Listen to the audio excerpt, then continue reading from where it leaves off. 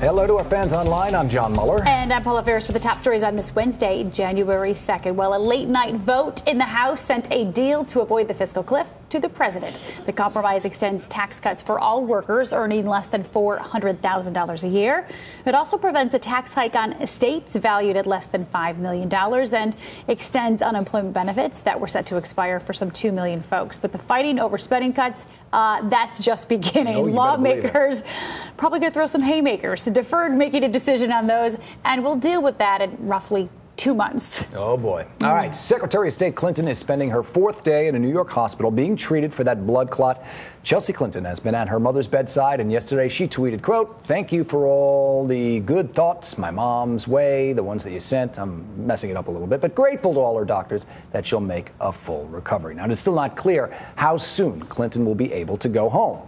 And a major new medical study found that a few extra pounds might be okay. Researchers found that people who were slightly overweight had less risk of dying than people of average weight. Believe it or not, they found other factors like high cholesterol were far more important in predicting death than weight alone. The findings, we should note, were true only for those slightly overweight, not obese. Can we order a pepperoni pizza now?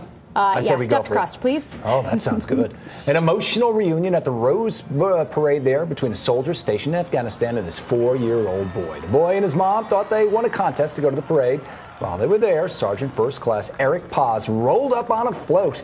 Mom and her son were posing for a picture when they turned around and spotted Paz. The boy rushed into his dad's arms. Love that story. One of the first things the little boy asked his dad was, how long are you going to be here? And he said, we'll discuss that at a later date. Because he's actually leaving. Right? He's got to leave later this week, but months of planning to pull this one off. And congrats. It was a great surprise. Awesome story. All right, get more news anytime at abcnews.com. I'm John Muller. And I'm Paula Ferris. Thanks for watching. Happy day 2 of 2013.